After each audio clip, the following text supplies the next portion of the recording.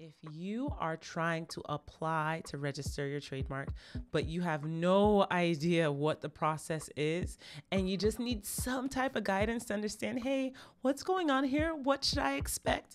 This video was made just for you. I'm going to walk you through the trademark application process step by step by step. And I'm also going to break down to you some areas where people tend to get some things confused. So if that's what you need to hear, stay tuned. Hi, everybody. My name is Tammy Shiambade, and I am a Houston-based attorney and the host of Ask Tammy Live, where we discuss the best ways to establish your business, protect your name, and keep your profits. Essentially, I'm here to help you protect what you create. And as part of that, one of the big things that I talk about is intellectual property, and namely trademarks. So one thing that I find is that there's a lot of confusion out there about what to expect in the trademark application process. But have no fear, we're going to solve that today. I'm going to take you step by step through the process. So without further ado, let's step into the virtual classroom and let's check some things out. All right, we are jumping right in. And as we start, I want to lay out two important things for you to understand before we take a step further. I need you to understand that there are two primary types of applications that you can submit. There's one that's called an actual use or in-use application. It's also called a 1A trademark application. And that is when you have a trademark. So that means like a name, a logo, a phrase, something that distinguishes you as the source of a good or service. You have something that you are already using in the marketplace to sell your stuff. So if, hundreds of years ago, I'm the person who creates Nike, and I've already started selling Nike to my best friends, and I've been selling it, and, I have a storefront, I am already using this mark, and I would use the 1A application. But let's say instead I have an idea, but I'm ready to. It's more than an idea. It's something I'm going to use, right? I have a full intention to. I might be looking at this other application, and that's called an intent to use application or a 1B application. It is when you have a bona fide, that means a genuine, honest intention to use a mark or name, to use a mark. So that could be a business name, a logo, a phrase, whatever, in connection with selling your goods or your services, all right? Those two applications, understanding that difference is important because there are some slight variations in the process based on those two applications, all right? So without any additional information, let's jump into the process.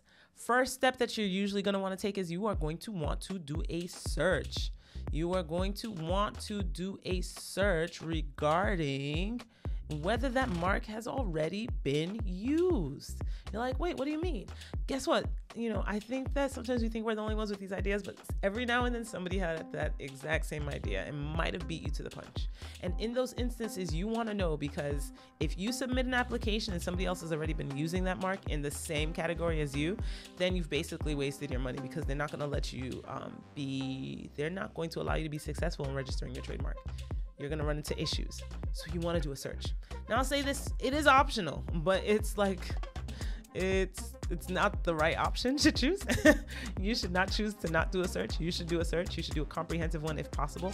None of my clients have a choice, because we will not do a trademark application without doing a search, without doing a comprehensive search to see what's out there, to ensure that there's even a point in doing it. So it's highly recommended. Some of your online software services or on those DIY, they tell you that you're doing the search, but it's really superficial. And so they miss a lot of important things that you should be aware of. So I just want to put that out there. Sometimes they have an option for you to pay a little bit more for the more comprehensive search. I would recommend doing a comprehensive search, just making sure you're checking all across the board based off of what could happen from the law's perspective. I'm not going to get into too many details, but essentially there are a lot of rules that they're checking to see whether they're valid or whether you're allowed to register your trademark. It's like, if you have a name that's similar to somebody else's, you might not be able to register your trademark. Or if your trademark is what they call generic, that means it's not distinct enough, you might not be able to register your trademark. If you don't have the right permissions in some cases, you might not be able to register your trademark. So there are lots of potential rules and issues that come up, but you don't know what you're facing until you do a search. So when people come see me and they're like, hey, Tammy, will I be able to register this? I cannot tell you anything until we do a search. So that's the first optional step. But after that, the first step for some people who are not taking this wise counsel from a licensed attorney would be to submit your application to the United States Patent and Trademark Office. when you get to this stage, right? This is where we start to see the difference between those two applications. This is actually where you make the choice. As you're filling out the application, they're going to ask you, they're going to call it filing basis. But essentially, it's going to be, are you trying to apply for a trademark for something you're already using or something you're not using? If you're already using it, it's a 1A. If you're not using it, it's a 1B, right? The price point for submitting the application is the same.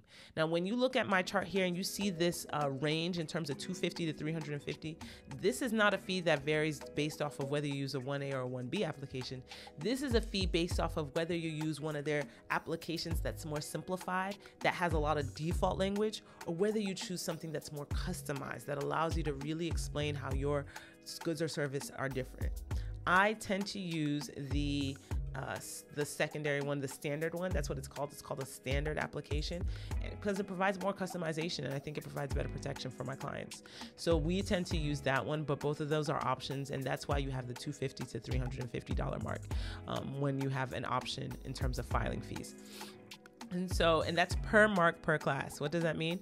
That means, like, if I'm Nike, I have a Nike swoosh sign, I have NIKE, which is the name. I have Just Do It as a slogan. Those are 3 different marks. So each one of those could be like $250 each or $350 each, but not just that, for every category that I submitted in. So maybe I put it in a category for clothing.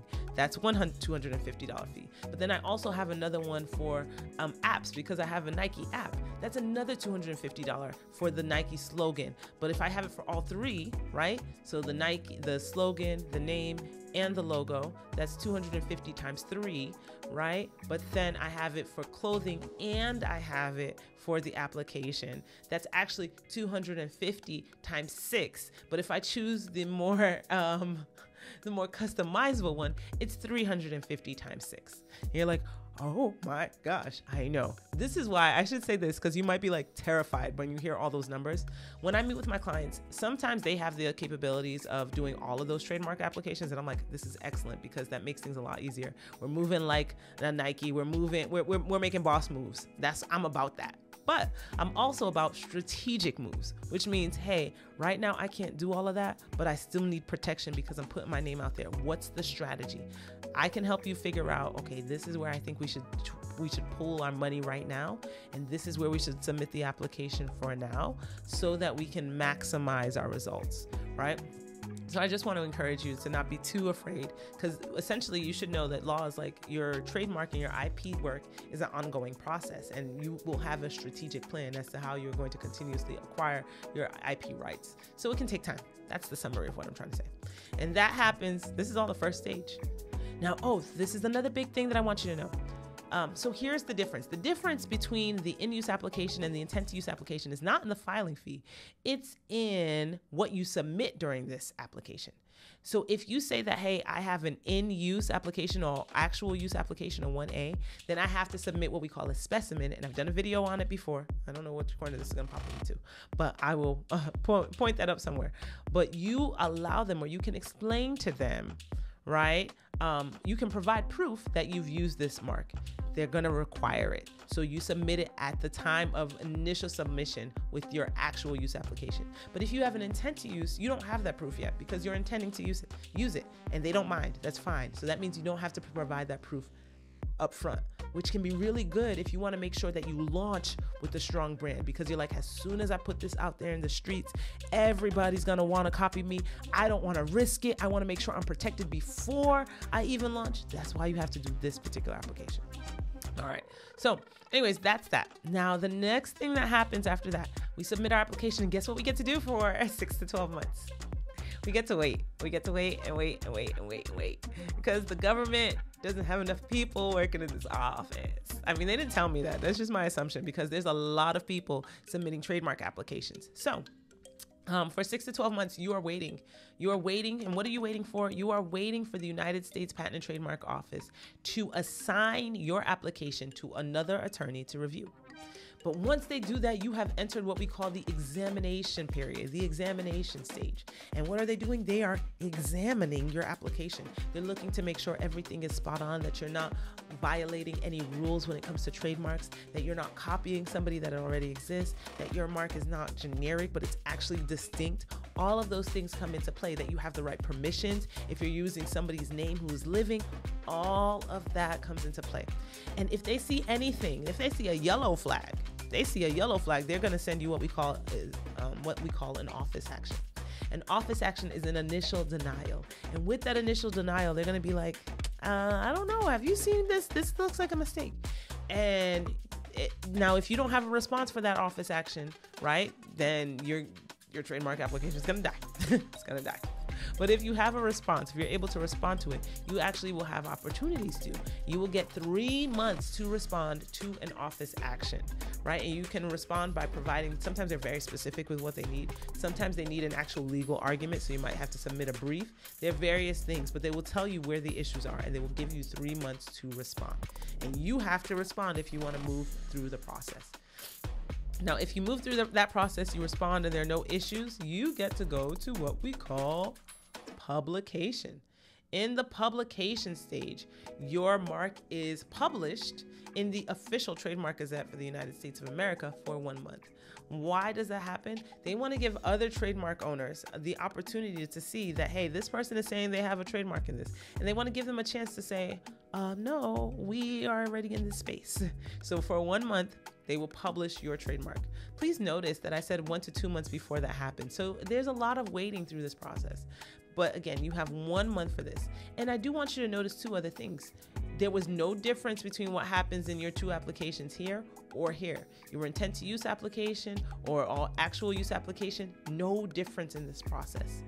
Right? Now, if something happens over here and there's another trademark holder that says, hey, you know what, you're actually using a mark that belongs to me, well, then you're going to have to respond to that. Now, the office action part is usually the hardest part.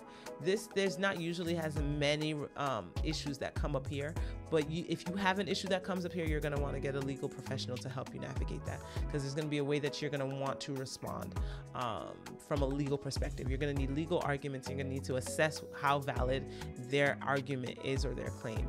This is kind of significant. But for the most part, most people don't have issues here. The issues that stop people in their tracks. You remember if you went to college, organic chemistry for pre-med students? You remember how pre-med students, they were sifted through swiftly in organic chemistry? That's what the examination period is. This is OChem for trademarks. It sifts. It's like, oh, you're not actually pre-med. You're not actually pre-med. You're a different science. You might be business.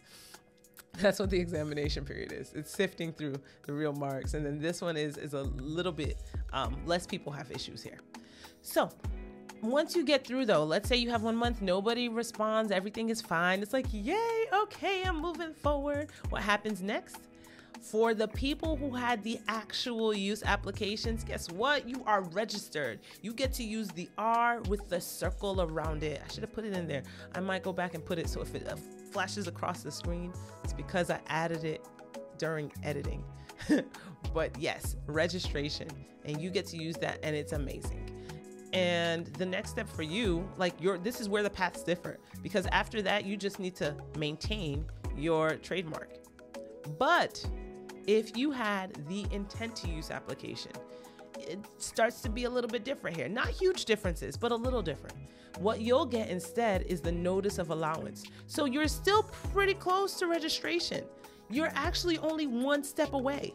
And that 1 step is providing the proof that they submitted at the first step here. You now have to prove that you are using the mark in commerce.